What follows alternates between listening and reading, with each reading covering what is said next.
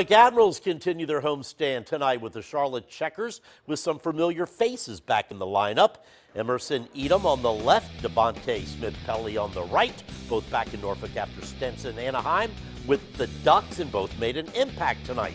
First period, Admirals down 1-0, and it's Smith-Pelly that puts the Admirals on the board. Etem among those in on the assists as we move to the second period. Admirals on the power play, and guess who?